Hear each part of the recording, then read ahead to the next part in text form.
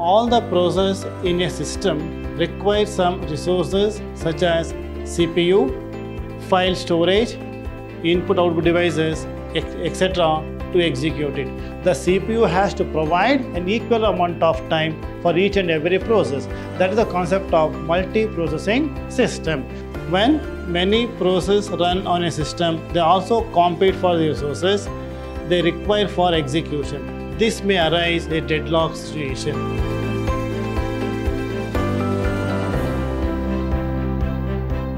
Dear students, welcome to B.Ca classes. I am Ravi Kumar K.R., lecturer in Computer Science, Vidhyaashram First Grade College, Temple of Excellence, Mysuru. Students, in this session, we are going to talk about the deadlock in operating system, that is Unit 2, Chapter 3. Now, in this session, we are going to cover the topics deadlock characterization, prevention, avoidance, detection, and recovery of deadlocks. Let us start with the definition of deadlocks. So, all the processes in a system require some resources such as CPU, file storage, input-output devices, etc. to execute it. So, you know what is a process?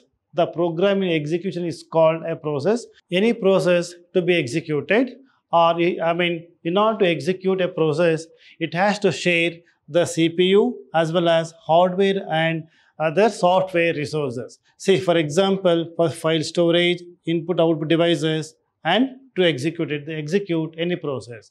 So, once the execution is finished, the process releases the resources it was holding.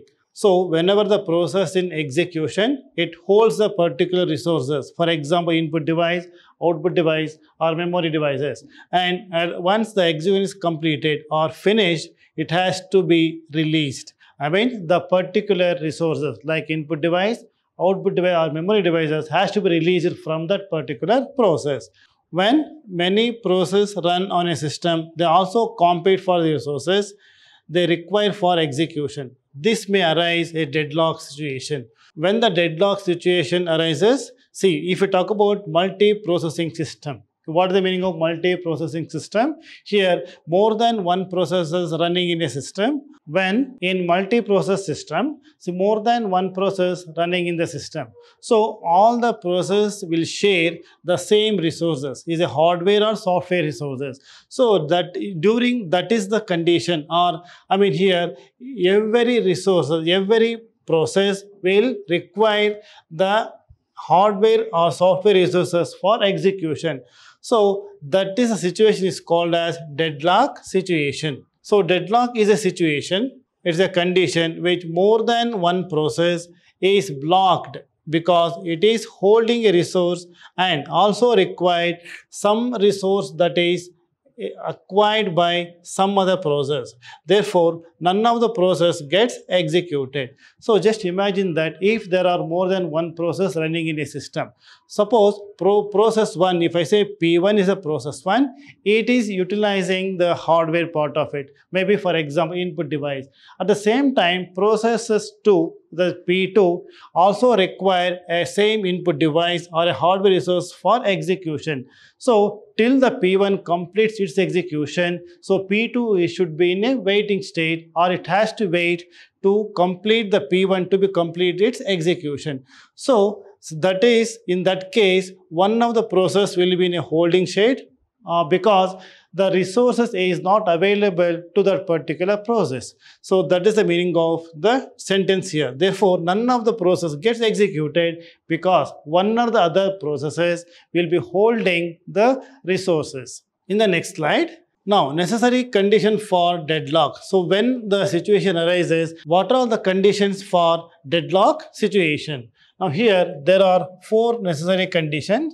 One is called mutual exclusion, hold and wait condition, or no preemption, and circular wait.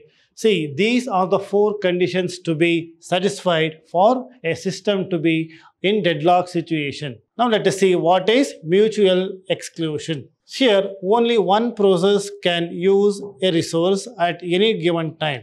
The resources are non-shareable. What is the first one, or what is the mutual exclusion? Here, according to this, see, only the resources is not shareable. Resources are not shareable. So only one process will utilize, only one process it utilize the resources effectively at a given time. So that is mutual exclusion. Second one is hold and wait. This is the second condition.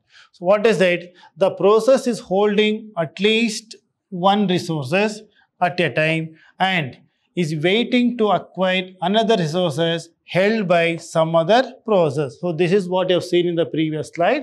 What is the meaning of hold and wait here? So hold and waiting is when the program in execution or when a process in execution, that particular process will hold the resources, and at the same time other process will be waiting for the same resources for its execution. So this is the concept of hold and wait situation or one condition. Next one is no preemption. The resource can be released by a process voluntarily, that is after the execution of the process. So here the concept is when the process is in execution, it has to hold the hardware resources. Once the execution is completed, that particular process has to be released from that particular resources, and here in this condition it released by the process voluntarily. After execution of the process, the particular resource will be released voluntarily. That is no preemption. Next one is circular wait. Next one is a circular wait. Now look at the example here. A set of processes are waiting for each other in circular fashion. So look at the example here. In the next slide example, suppose this is resource 1 and another resource, process 1 and process 2. Suppose this is, for example, this is resource 1 and this is resource 2.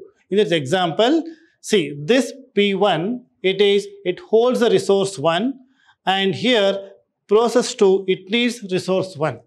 At the same time, this resource 2, which holds this process 2, holds resource 2, and here process 1 will be in waiting state.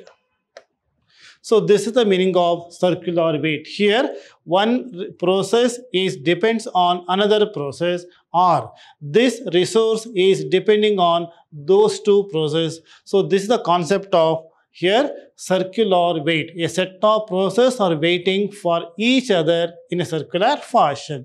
So this is another condition for deadlock. Next one is methods of handling deadlock situation. Now we have seen the deadlock, the definition as well as the conditions for deadlock. Now let us see different methods of how to handle deadlock situation. So here one is the first two methods are used to ensure the system never enters a deadlock. Now, what you have seen in the previous slide, conditions for deadlock, the first two conditions or first two methods, what you have seen here, one is mutual exclusion and hold and wait. These are the two conditions, and these two conditions ensure that system never enters a deadlock. That is the one condition.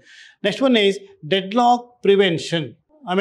How to avoid deadlock prevention. So this is done by restraining the way a request can be made, and since a deadlock occurs when all the above four conditions are met, we try to prevent any one of them, thus preventing the deadlock. So when the deadlock situation arises, when all the four what you have seen in the previous slide, it should be fulfilled for a deadlock situation, and to prevent that, any one of the method has to be avoided. So it is possible by restraining the way the request made to the particular resources. Here the process is, the concept is, any process would like to make use of any of the resources, either a hardware or software resources.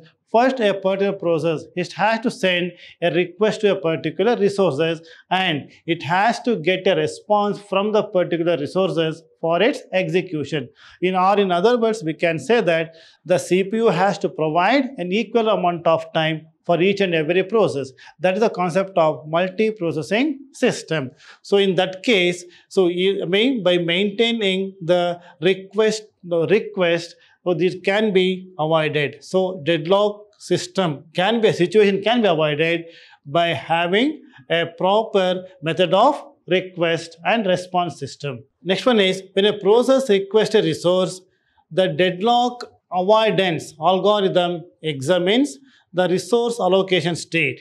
If allocating state resources sends the system into an unsafe state, the request is not granted. So what the concept here is? So here, once the request is made by any process to a particular resource, then it uses the deadlock avoidance algorithm and it examines that the resource allocation state, whether the resource allocation state, whether the resource is busy or it is free. In that case, if the allocating the resource sends a system into unsafe state, the request is not granted. Suppose the particular resource is not free or the resource is not allotted to a particular process, then that particular process will be in unsafe state. The request is not granted.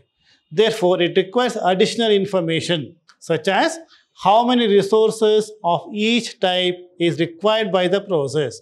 If the system enters into unsafe state, it has to take a step back to avoid deadlock. So another concept here is, so it requires additional information like such as how many resources of each type is required by a process. So by looking at this condition, by considering this condition, so it can be deadlock condition or situation can be prevented. Next one is deadlock detection and recovery. Now, when the system fall into deadlock situation or when the system in deadlock situation, it can be recovered. It is possible to recover by using detection and recover algorithm. So this is deadlock detection recovery. It has to be done through proper algorithm. Next, we will see the difference between starvation and deadlock.